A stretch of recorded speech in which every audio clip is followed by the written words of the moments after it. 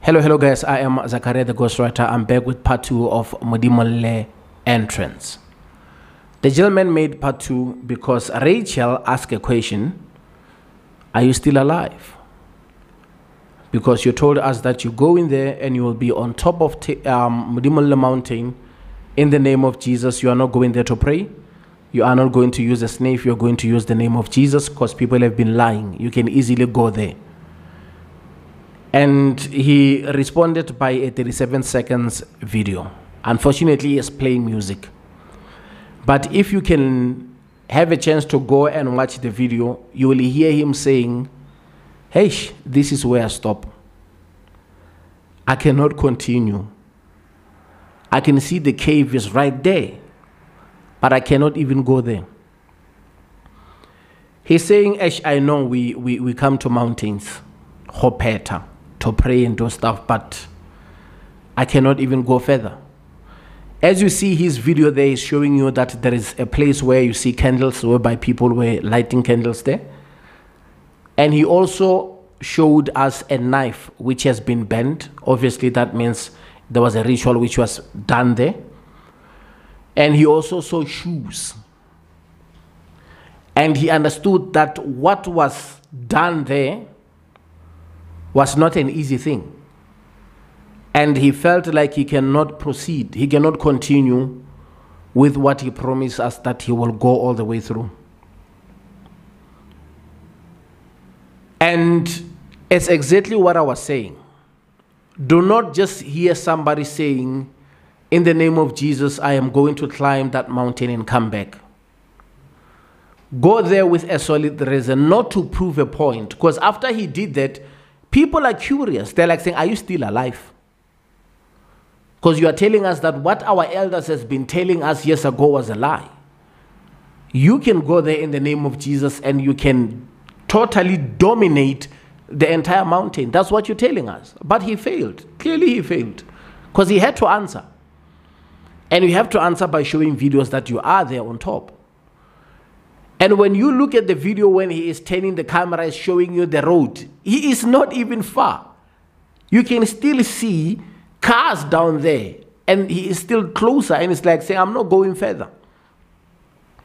So in my home language, they're saying, Molomo otselano ka itlechi. It's easier said than done. Many people will say whatever that they want to say. But when is that time for them to prove that they are who they say they are? They cannot prove. So I'm happy that he uploaded the second video. Guys, please, when they're saying Modimolle challenge, do not just do the Modimolle challenge without knowing your story. I was there. I know. I'm not saying people are saying this or that. I was there. I know. And there is a reason why when people are going there in groups, it's because of Modimolle swallow. It doesn't play. You know, and man, all we can do, man, is to tell people that do not just go to places because of people are saying it's okay to go to places. Have a reason why you go in there. Others are doing things for clout. Others are doing things so that they can get followers. Others are doing things, you know, because of they see people doing things. Rona, some of us, we know that we cannot even hide or run away from this type of spiritual journey whereby we have to go to mountains, rivers, and caves, because we get healed. We feel better when we're there. We feel crowded and stressed and disturbed a lot when we are in the noisy environments. For a lack of money, you know, we cannot even go camping whereby one can have a tent and spend about a week there. But those days will come, those moments will come, whereby a person will just spend a weekend camping somewhere, alone.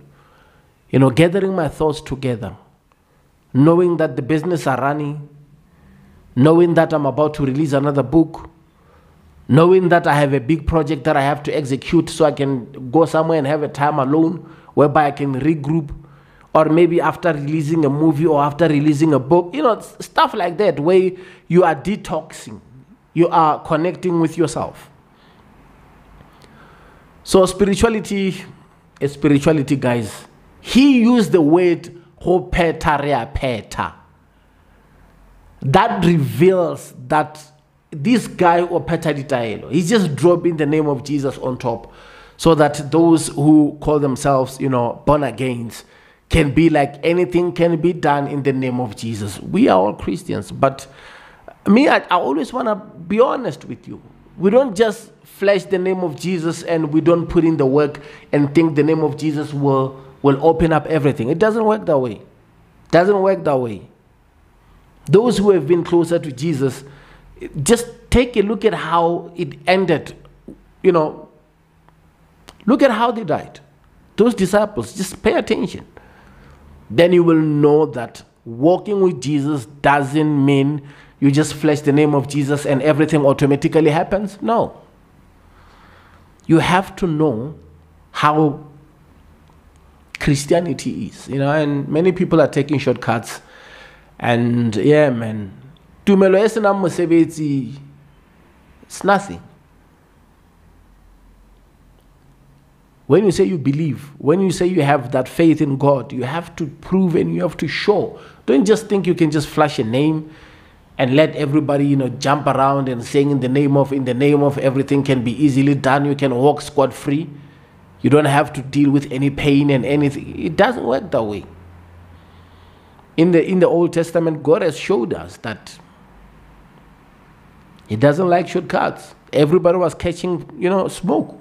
And that's how Christianity is. Many people think they can just easily, spin that name and get away from situations. It doesn't happen that way. When you are doing things the right way, you are calling the name, doing the right things, preparing yourself before taking trips, it can be done. That guy, I can tell you, he didn't just wake up and drive a car and stop there and saying, I just want to prove a point. I can tell you, he was there to pray, but he couldn't make it. He felt like, this is as far as that. That's what we call fail.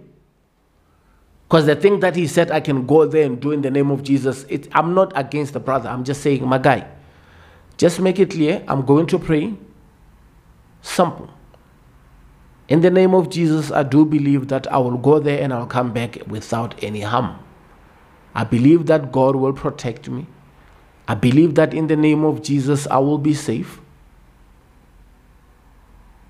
Make it clear. And even if when you're climbing, you just said, this is how far I can go today. And I'll pray that God will give me more strength so that I can get to the other side. Simple. There is nothing wrong if you go there and you cannot even get into the cave. There is nothing wrong.